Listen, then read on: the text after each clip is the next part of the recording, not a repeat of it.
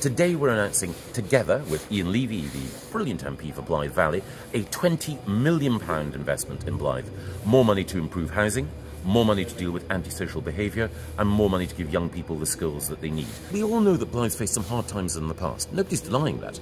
But what's really refreshing is that people see that there's been investment from the county, from central government, and that's a vote of confidence in the community. So the town is on the up, and you can see that reflected in the confidence that people have.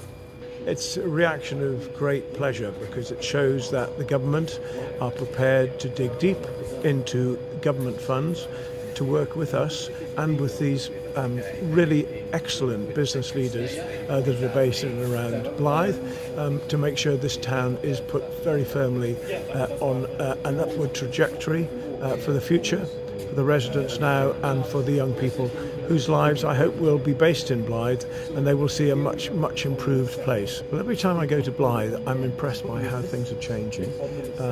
Blyth was based 100 years ago on coal. Today it's based on a different energy, wind, and all the high tech that goes with that. And it is brilliant that Blyth should be one of the leading places in the country, in fact in Europe, for this type of high tech business. I'm really very positive about the future, and I will make sure that the County Council, along with government, provide every help we can to help Blyth on this upward journey.